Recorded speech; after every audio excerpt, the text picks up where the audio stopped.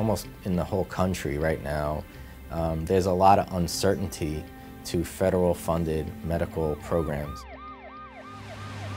So a lot of hospitals are relooking at how they are able to survive with cuts. If you can save the money in operational costs from a utility bill, which is a bottom line dollar, whatever you use is you have no choice. So they don't have to cut staff. The healthcare sector in the United States is under unprecedented pressure. Electricity here costs more than just about any place else in the United States. So therefore, by definition, it makes sense to do something to generate your own electricity. Cogeneration offers the best opportunity to do that. It is unbelievable how much more efficient we're going with this cogen.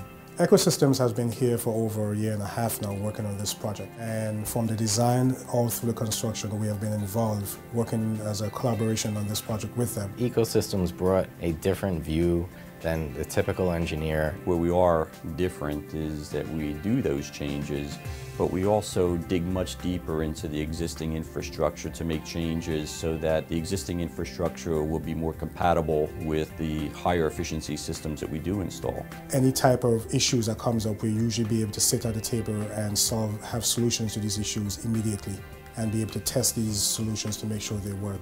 And this is very important because we are still in operation and we have to maintain that operational status. And they made several recommendations to move forward, all with return on investment, all energy efficiency measures. We were estimating about $400,000 a year in savings. This year, I reduced next year's budget, operating utility budget, by $600,000.